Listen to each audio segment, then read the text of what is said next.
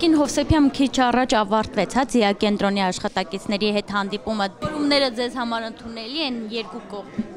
Իրականում հիմնավորումները բավականին թույլ էին եւ ոչ փաստերի վրա հենված եւ հենց վատն այն է, որ ոչ ուսումնասիրված ու հետազոտություններ չարված որոշում է կայացվել, որն էլ փաստացի մենք տեսանք, որ թվային տվյալներով իրար հետ չէր համընկնում երկու կողմերի ներկայացրած տվյալները եւ բնական է, որ չէր համընկնելու, որովհետեւ ձիայի կանխարգելման կենտրոնը այն տարիներ շարունակ աշխատած եւ ստեղծած, այսպես ասած, հիմնավորած կենտրոնն է, իսկ նախարարությունը միայն թվային տվյալներ, մասնավորապես ՀԿ-ների հետ աշխատանքի արդյունքում հավաքագրած տվյալներով է առաջնորդվել, որքան նաև քննարկումներից հասկացանք, աշխատանքը ոչ թե բոլոր ՀԿ-ների հետ է եղել, այլ կոնկրետ կենտրոնացված մեկ ՀԿ-ի, այն է, որը նաև չէր ներկայացել այստեղ, իրական աշխարհ, իրական մարդիկ կարծես թե այդ ՀԿ-ն, որտեղից կարելի է ասել նաև, որտեղ որ այս պահին հետազոտությունները պատվիրակված էր, կապված նաև ինչ-որ ծրագրերի հետ եւ ֆինանսավորումների հետ, որը կարծես թե չեն էլ իրացրել ամբողջական տվյալների բազա չեն ունեցել իրացնելու համար։ Ինչևէ, մի շարք խնդիրներ են, որոնք որ բնականաբար այսօրվա քննարկումը առավել մտահոգիչ դարձրեց եւ այն պատասխանը, որ մենք միացնում ենք, որ նաեւ ինֆեկցիոն կենտրոնը օգտագործի ձիայի այդ հզոր կառույցը, ձիայի կենտրոնի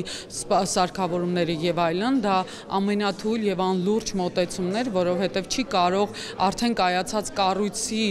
կառույցը միացնել չկայացվածին, այլ հակառակը պետք է չկայացածը միացվեր, որպեսզի լիներ։ Այստեղից էլ բխեց, որ այստեղ կա կոնկրետ մոտեցումներ, ես չեմ հասկանում պատճառը որն է, եթե տնօրենն է պատճառը, ապա տնօրենն է այդ կառույցը հզորացրել, դարձրել այդպիսին, եւ եթե տնօրենն է պատճառը, կարելի է փոխել ընդհանրապես տնօրենին եւ ոչ թե մի ամբողջ համակարգ ցնցումների ենթարկել։ Եվ հետագայում խնդիրը նաեւ ինչումն էր, որ հետագա քայլերի մեջ էր մտնում պոլիկլինիկ ծառայություններում արդեն հիվանդին առավել մոտ կանգնած է, այսպես ասած ծառայությունների մատուցումը, որը կարծես թե այս պահին չի էլ խոսում բոլորը նորից կգնան նույն տեղում տեղերը կստանան, եթե նույն տեղում են ստանալու, այս ամբողջ ստեղծված քաոսային իրավիճակի նպատակը որն է։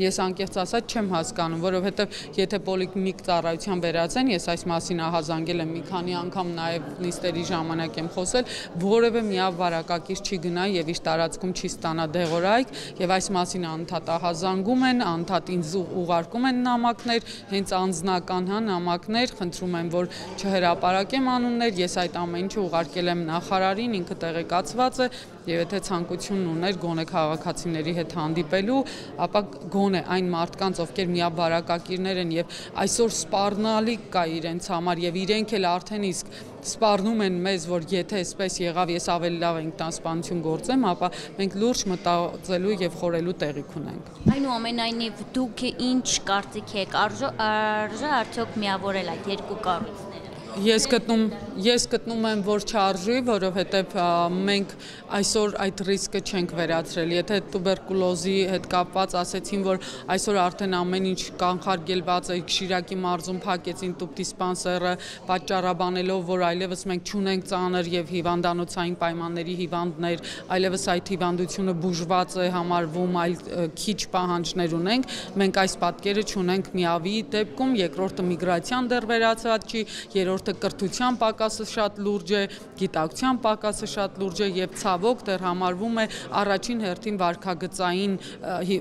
հիվանդություն եւ եթե վարքագծային է, ապա որևէ վարքագիծ կրող, օրինակ պատահական գյուղում հարսը իր ամուսնու միգրացիայի պատճառով վարակվել է եւ մինչեւ ինքը ախտարել այն հանգամանքը, որ վարակվել է եւ պետք է բուժվի, սա արդեն մեծ ստրես է, ուր մնաց, որ տվյալ համայնքում իմանան այդ կնոջ միավարակակիր լինելու մասին, իմացեք, որ մենք այդ մարդկանց դատապարտելու ենք ուղղակի երկիրը լքելուն, մենք այդ մարդկանց դատապարտելու ենք կամ կյանքին վերջ դնելուն, իսկ սրա ամբողջ պատասխանատվությունը առաջին հերթին առողջապահության նախարարությանն է, որովհետև ինքն է շահագրգիռ կազմակերպությունը եւ ինքն է պատասխանատու կառույցը։